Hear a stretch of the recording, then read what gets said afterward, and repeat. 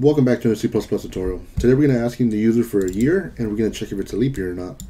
So a leap year is divisible by 4, and if it's like a century year, 1700, 1800, 1900, it must be evenly divisible by 400.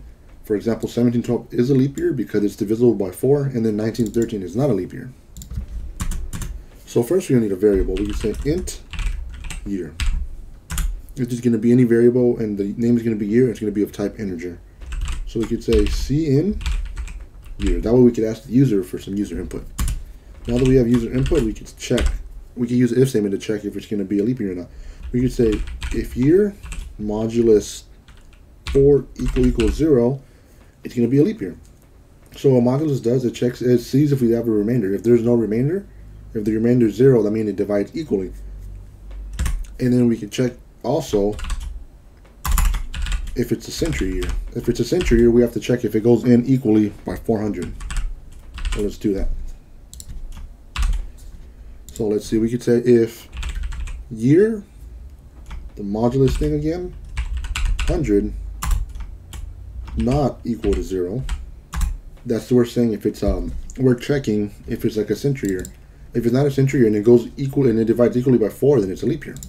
So we have to check one more condition. If it is a century year, we have to check if it divides equally by 400. So we could say if year modulus 400 is equal to 0, then it's also a leap year. And then we could say cout year is a leap year. And then we'll end it with the new line. And then we could say if it's not a leap year, there's only one other case. The other case is else it's not a leap year.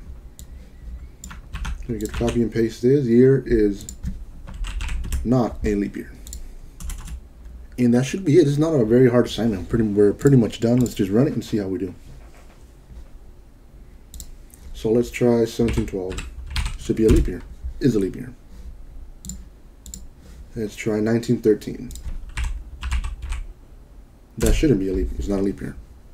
Let's try 1600. 1600 is a leap year, but it's also a century year. Let's see if that works. 1600 is a century year, which is also a leap year. And I think we're pretty much done. If this helped you in any way or you just enjoyed watching, leave a like and subscribe.